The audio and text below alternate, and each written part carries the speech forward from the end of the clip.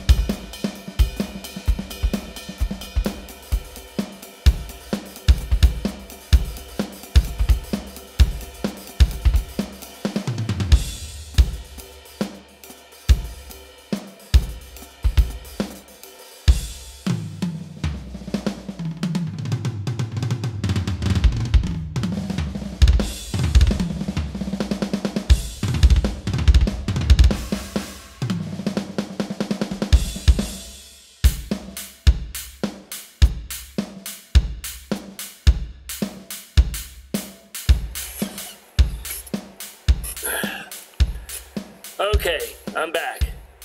Time for the lesson. Today's tutorial is how to save trigger settings using the Midi-ox utility from your module, as well as loading them back in. The module has no easy, basic way to save your trigger settings on the module itself. They do not get saved to the SD card. Only your kits and samples and things having to do with instruments are on the SD card, and only the user stuff. Again, none of your internal kits are on the SD card. You guys hopefully know that by now. But anyway, a lot of people want to understand about these trigger settings.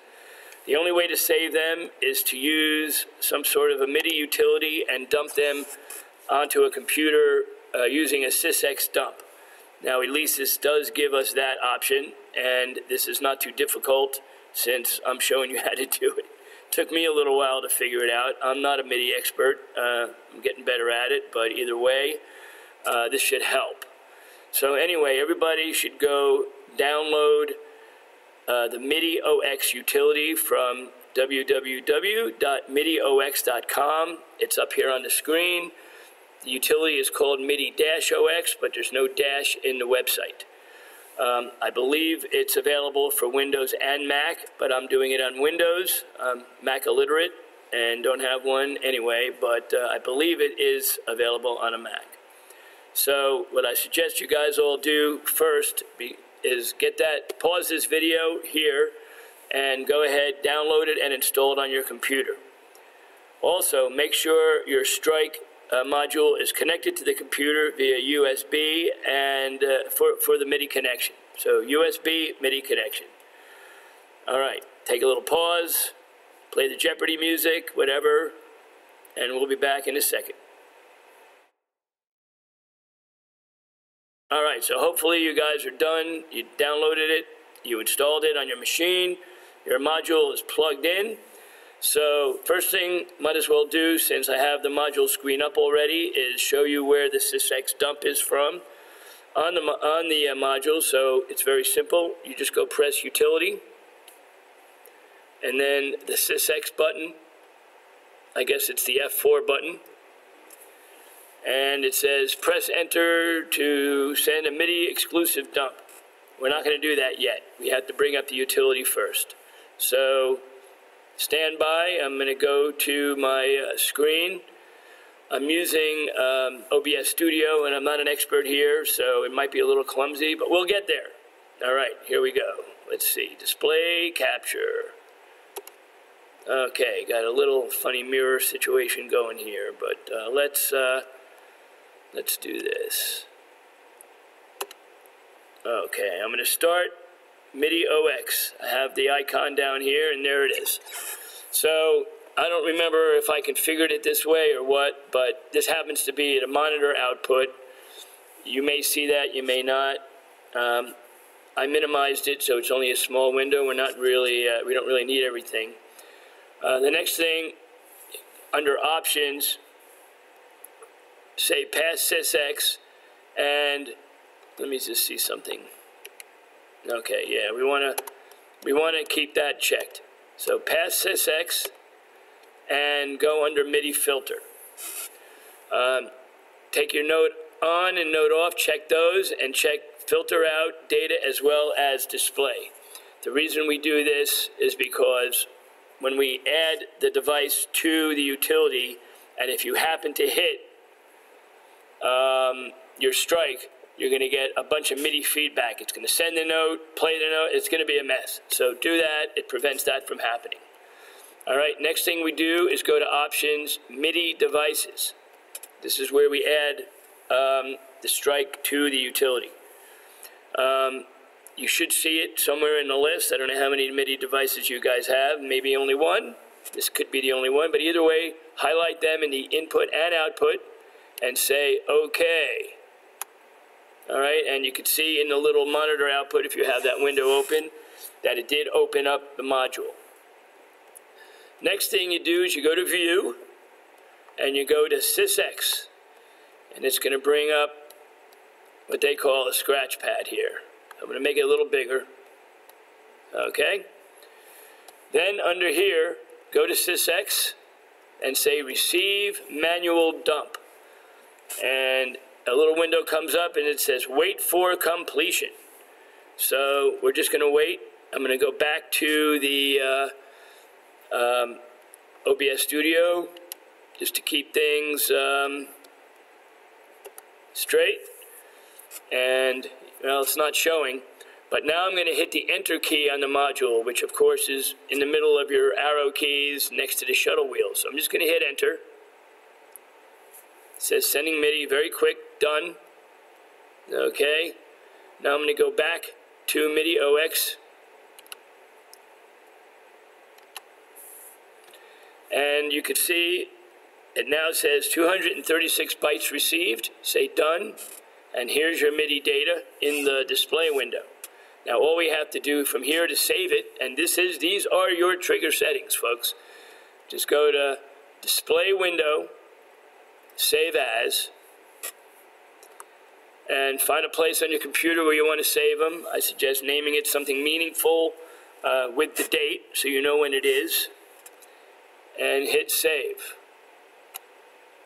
In this case, I'm using a name I already had. I'm overwriting it.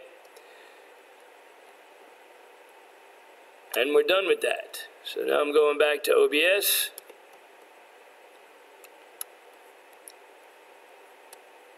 Take this off. All right, so now you have your MIDI trigger settings saved.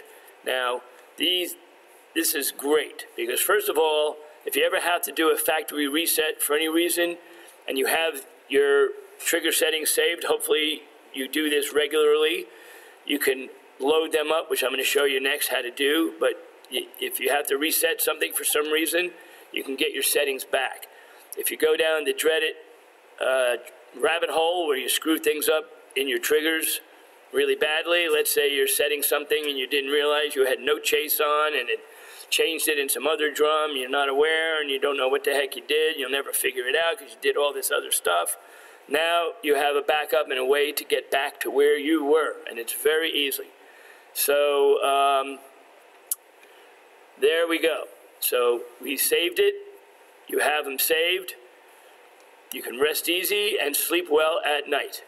All right, that's all for the saving portion of this program.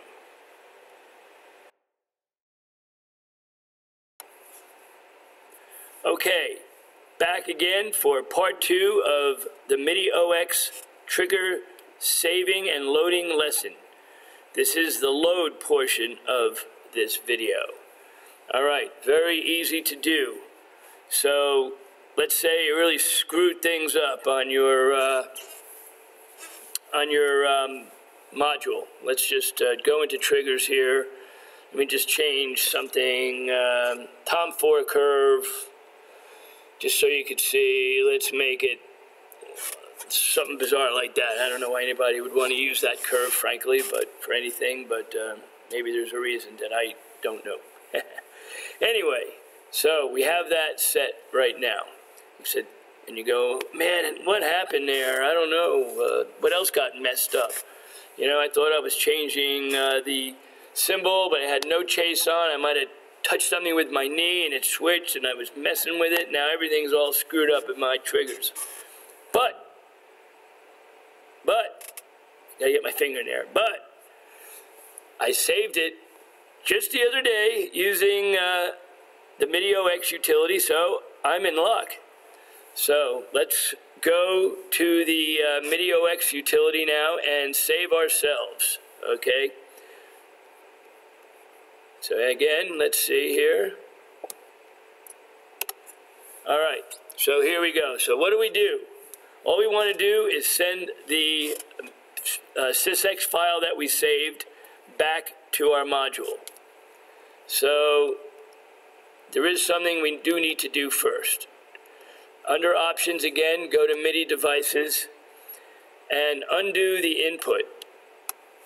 Apparently, if you send it, keep that on, you get into a sysx sending loop. Now, there may be other ways to stop that, but again, I'm not an expert here, but this works. So, okay, so anyway, looking at the monitor output, we can now see that we closed the input, closed the output, and now we just opened the output, did not open the input. So we only need to be sending from the computer to the module, not reading it in again, because we're loading the settings that we saved into the module. All right, then all we really need to do is go to Actions, Send, sysx file. It brings up that scratch pad, but don't really need it. Pick the sysx file that you want to send. In this case, it's the latest one. Should be the latest one for you guys, but actually you can do anything you want. So let's pick that and say Open. File in progress. Let's get that out of the way, and you can see it sent the sysx file that we had saved before. So let's see if it worked. So let's go back to OBS Studio, and check. Lo and behold, you can see that the curve that I reset to spline is now back to linear, which is what was in the saved sysx file. So that's all there is to it. You don't have to do anything else. So that's how we save and load Midi-ox stuff. And I know this is going to be really helpful for you guys, because this way you could mess with your trigger settings as long as you save the latest version that you're happy with. And you can do this over and over again. Let's say you change something and save it, go change more stuff, save it. This way, if you're really doing a lot of experimenting, you don't have to fear, of really screwing things up and not being able to get back. So, it's like doing any kind of a backup. You do it as you need it. If you're mixing recordings, I tend to save a lot of versions of the mix while I'm doing it. And I think the same goes for this. I think if you're making a lot of changes, every time you get a few changes that you're happy with, and if you're going to be doing a lot of stuff, I suggest just quickly saving it to a file with a name that tells you where you were at. And that way, if you screw things up, you can go back. And then when you're all done and you get something that you think you're going to keep, save it again, and again, call it, I don't know, just put the date on and, some designation that it's the completed trigger settings at that time. All right, everybody. Well, that's it. And good luck. And keep rocking, folks.